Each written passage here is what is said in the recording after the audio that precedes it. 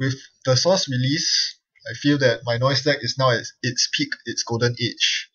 That's right, I think that once Order and Chaos comes out, my noise deck will actually deprove in the metagame, simply because everyone else will be playing Cyberdeck's Virus Suite. So I think my noise deck will lose power once Order and Chaos comes out. So I'm basically going to enjoy my time while this noise deck is still incredibly powerful. It's my test run deck, and it uses 2 new cards from the Source, which are Earthrise Hotel and Incubator. Now, Earthrise Hotel is the much needed card draw engine that I've been long awaiting for. With that, I can chuck away all my wild sites, and I can have 4 clicks per turn for every single turn from now on. Of course, I used to only run 2 copies of wild site, but because Earthrise Hotel only draws me a limited number of cards, a finite number of cards for that matter, definitely I need to put 3 copies of Earthrise Hotel in. The second card is Incubator, which synergizes with any deck that runs viruses that benefit greatly from being loaded up at once. So Medium is the biggest candidate, obviously. Other viable candidates include a Parasite, existing Parasite. You can instantly destroy an ice of your choice. Or, yeah, the other viruses are just not that good. Imp is not very good. You can still only use it once per turn. The corp will just purge virus counters thereafter. Crypsis, same deal, unless you're planning to break in a 5 ice tower server with Crypsis only, in which case you're probably losing the game. So yeah, let's look at my opening and mulligan hands. My opening hand looks very good. It has all the low cost viruses. It has money, it has ice destruction, it has operation destruction, but I can't keep that hand for a very simple reason. There's not much support past the first few virus installs. There's no Grimoire to back them up. There's no card draw. There's no other source of money like Esports Pawn Shop. So I'm forced to mulligan, and I do get a better hand. This has all the money and Grimoire, so this is fantastic for me. So he installs Double Ice and Hedge Funds up. Meanwhile, I run straight into his Errand Boy, which is a very annoying piece of ice to face check.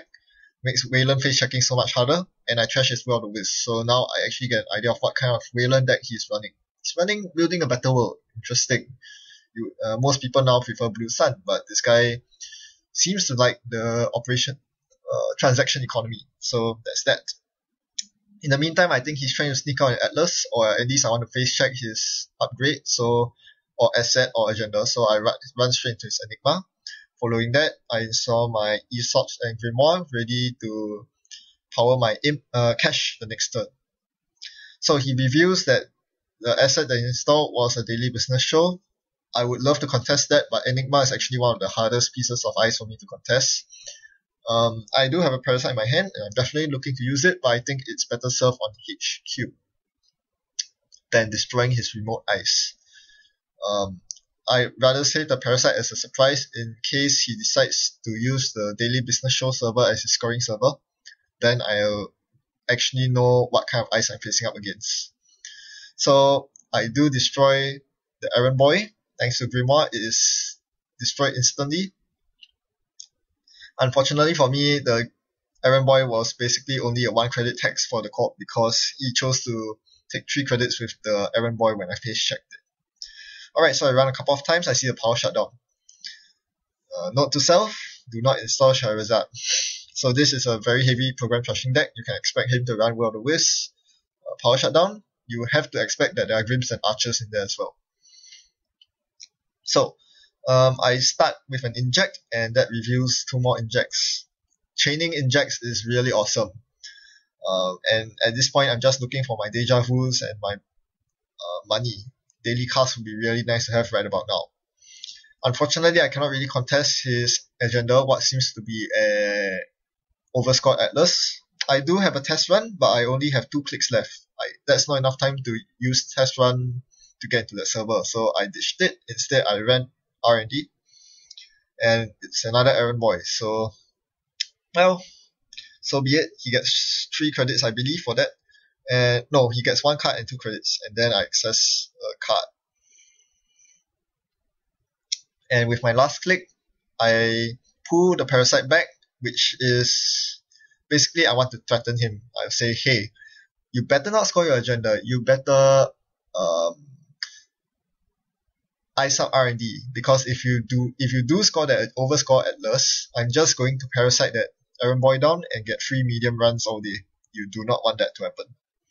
So sure enough, he did the right thing here. He iced up both HQ and R&D. So this gives me 1 whole turn to contest the server. I run, I see an ice wall, time to contest it. I have a test run, I can test run my corroder out. Do I do that? Do I use my test run? Yes, I do. Okay, I search my stack for the corroder. It turns out it's right at the top of my stack. Well, whatever. I'll break the ice wall, and I'll access the agenda, which turns out to be a Grundle refinery. Well, at least I have enough credits to trash it, so he won't go too out of hand with his credits at least. And with my last click, I will draw a card. Now, at that point, I could install the cache. I didn't want to because I wanted to take full use of the recurring Cyber Feeder credits. Now, this is something rather important when playing my noise deck, because it can only generate a finite amount of money.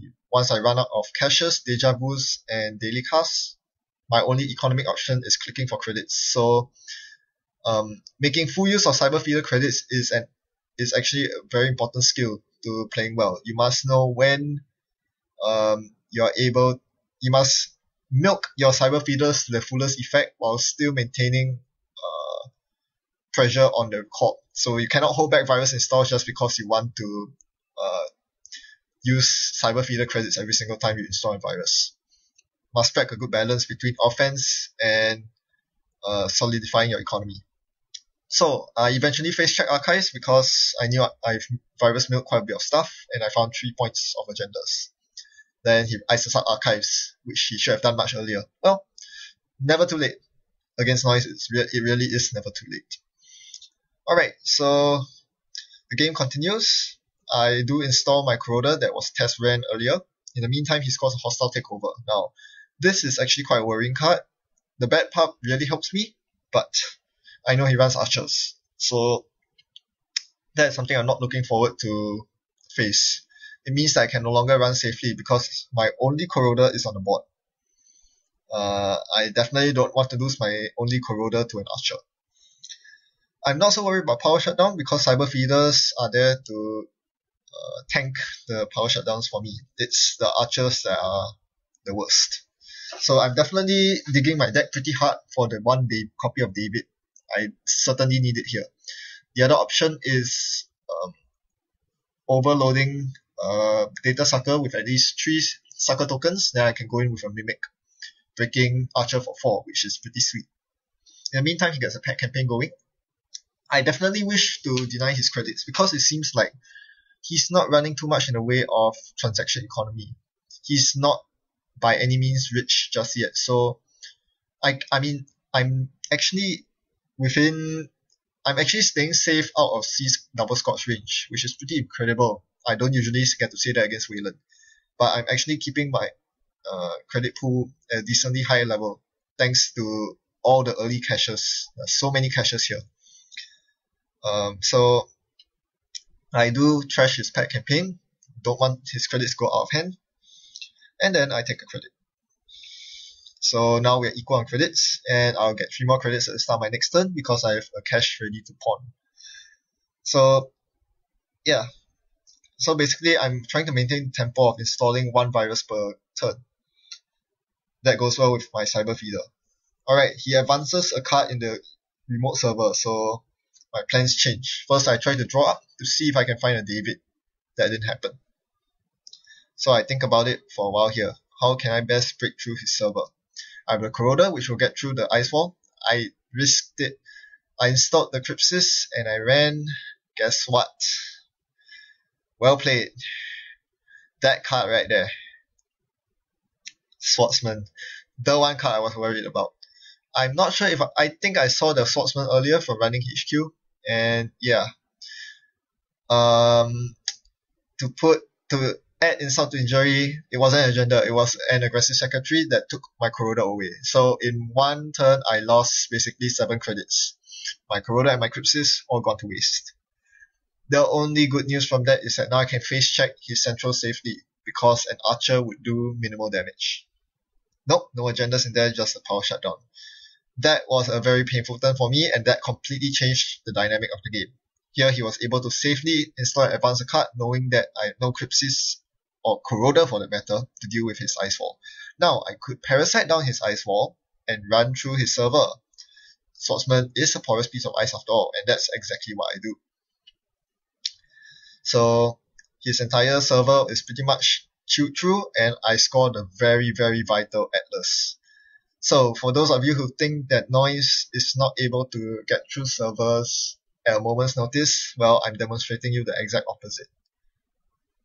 That I was able to contest his remote server twice in a row, even though he caught me out with a double program trash. That was pretty huge. And Anarchs are awesome because they have Deja Vu and for recursion, and in my case, there's test run as well. There's still one more test run in my deck if I'm not wrong. So I'm definitely going to look forward to using that to retrieve my Corroder from the heap.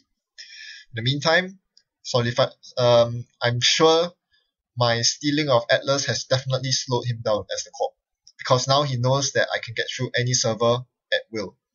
So he's definitely more reluctant to toss agendas into double ice remotes just like that.